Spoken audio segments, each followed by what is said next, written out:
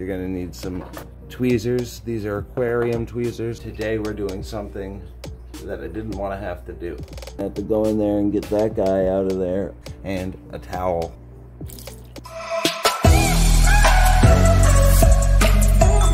What's going on, everybody? Welcome back to another video. Today we're doing something that I didn't want to have to do. One of my Geophagus in this tank has a corydora stuck in its mouth. Check this out. We're gonna have to go in there and get that guy out of there. He was alive, but not anymore. It's gonna be a little bit of a pain. Corydora or corydora catfish are, well, catfish, and they have spikes on their fins right here and on their pectoral fins. These spikes can produce a mild venom, which usually causes a stinging or a numbness. It kind of feels like a bee sting a little bit. Now, when the corydora comes out of the water or gets eaten by another fish or scared or stuck, it flexes these fins. And that's the issue right here. Not only is it important because it's stuck, it could also kill both of these fish. So I'm gonna have to go and net this guy, pull him out, get this fish out, and this is what you need to do so. Some kind of pan so you can put some water in there. You're gonna need some tweezers. These are aquarium tweezers for aquascaping, and a towel, face cloth that you're gonna make very wet.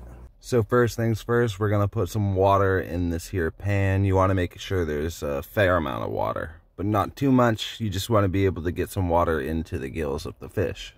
Then you're gonna take your face cloth and you're gonna get this wet as well. This is very important because you're gonna place this over the face of the fish and it's going to allow them to breathe while they are out of the water. So now I got the fish in the pan. You see right here, you're gonna wanna cover his eyes and his gills. You're going to want to make sure that this face cloth is completely saturated with water. It's very important that you do this part. Not only does it cover the eyes of the fish and reduce stress, but like I said, it's also allowing him to breathe. So you'll see when I grab the fish here and you pull on it, it doesn't just come right out. Those are those spikes, those barbs that I was telling you about.